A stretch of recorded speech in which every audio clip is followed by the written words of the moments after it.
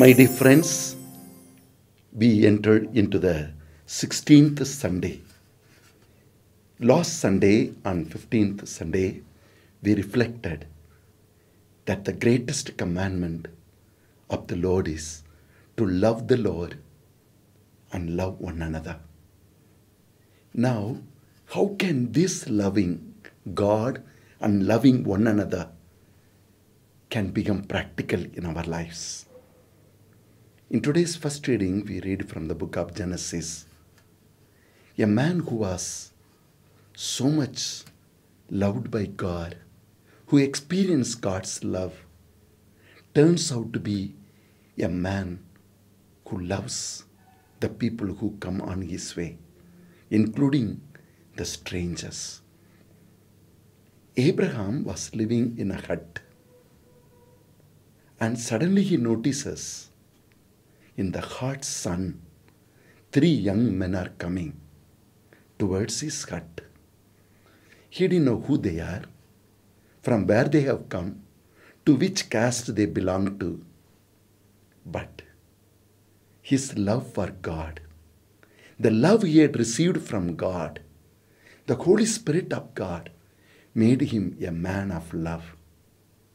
So he ran to them and brought them inside the house. There is no place, of course, to make them to sit. So he brings the cot and puts it under the tree and tells them, "You come from a long way. Outside is very hot. Please be seated. I'll bring the water to wash your feet. And as you relax, I will bring the food for you." The hut is so small. The wife is inside. He tells Sarah, "Prepare the finest flour and make bread for them." He goes and tells the servant, "Bring the best calf, kill it, and let's give good food for those who come to us." My dear friends, God has loved us so much that He gave everything, including His own Son.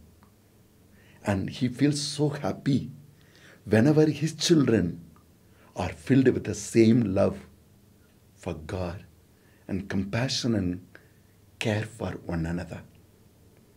We may ask, how did this man, Abraham, became such a loving person? Yes, not that he didn't have problems in his life. We know very well. His own brother's son Lot cheated him, and he got the best land, and he got best crops, and he built up a beautiful city in Sodom, big house. He's happy. But Abraham, he got a dry land, and he's still living in the huts. So whether you live in huts or palace, that doesn't decide the heart of love. The heart of love comes when we recognize the Lord who is love, loving us and celebrating Him. For every house, there is a base, there is a roof. For this, a person to become a person of love, there is a base. What is that base? That's the faith and hope. My God loves me. My God is with me. And the same God who is in me is in others. So, with a faith in God and one another, he became a person of love. And every house has got not only base, that my God is a God of love and He is with me, and to serve Him is my life, but also has got the roof, the vision. What is the vision of love? Is a person becomes lovable, and being loved by God, he wishes that the life he has, everybody should receive. Yes, that's why Abraham forgot about himself and ran as soon as he saw those strangers. He gave life to them, gave food to them, gave comfort to them. Today, the Lord is looking at you and me. Our life is a precious gift to become a person of love, have the base of faith and hope in life. Many problems will come. Many disturbances will come. The house of Abraham was a hut, yes, but that doesn't matter. Have the heart of love and celebrate it and give life to others. In the second reading of today, we find St. Paul says, I was a man who disturbed and persecuted Christians, but Christ showed so much love for me. From the book of Colossians chapter 1, he says, so now I want to live my life for that God. He has trusted me, and now I want to live for Him. I want to serve Him. I want to commit my life to Him. In the life of time of Jesus, He offered Himself and gave life to everybody. Now in my time, where I am, people are in need of love and life. So I offer myself. What is lacking in Christ means what Christ cannot do here, I do on behalf of Christ. Christ suffered on that day.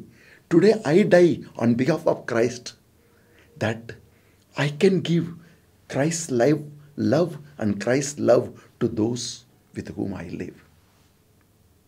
And St. Paul says, not only I fulfill what is lacking in Christ, he says, when I die, lose myself and giving myself to God and one another, I find revelation is coming and new inspirations are coming to me. Yes. When a seed dies, trusting the ground, a new life, a green plant, it becomes a tree later. Yes. Whenever we live in love and sacrifice ourselves for the sake of God and one another, God reveals great secrets of heaven to us. Love, life is a unique life. In the Gospel of today, Luke's Gospel chapter 10, Jesus is going towards Jerusalem. He has to die and offer his life for the life of many. Martha meets Jesus and invites him, come to my home. Jesus goes home. Martha saw Jesus as a tired person, a hungry person, and she prepares the food for him, a beautiful thing she does. But on the process of helping or loving Jesus, she doesn't become a woman of love. Working for love is different from becoming a person of love. She comes and tells Jesus, look, I'm working alone. And look, my sister, simply she is sitting with you. Jesus said to her, Martha, Martha, your mind is disturbed with many things. And you are worried about many things. And you are complaining about others. And look at Mary. When I came, she saw my eyes. Because everybody wants God to see them. Very few people see God. Very few people see the pain of God. Very few people see the tears of God. Very few people spend time with God. Everybody wants God to hear their voice. Very few people hear the voice of God. Prayer doesn't mean we make known our voice to the Lord. We make known our pain to the Lord. Prayer also means sitting at the feet of the Lord, listening to the voice of God, understanding the pain and cry of God. And she saw my face She is concerned about me. She's sitting at my feet. I am sharing with her. I'm going to Jerusalem. I'm going to die. Offer my life. Yes. What she has received from me cannot be taken away from her. That will give life. So Mary has chosen the better part. My dear friends, God of love was lived by Abraham, lived by Paul, lived by Mary and Martha. Today, the Lord is speaking to each one of us. There are so many people come in our lives. Like Abraham, we too have many problems.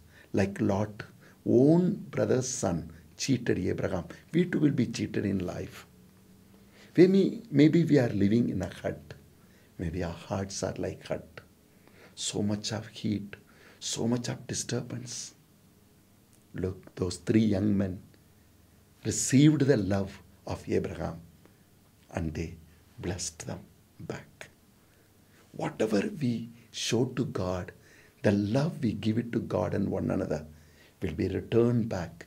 And that's what makes our life unique and anointed one. That's why in that ripened age of 100, Abraham became a father.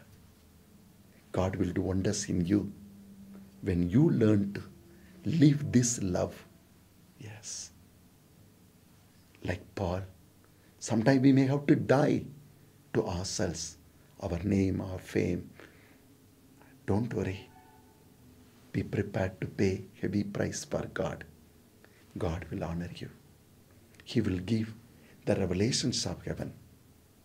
Living with the world, we may receive the blessings of the world.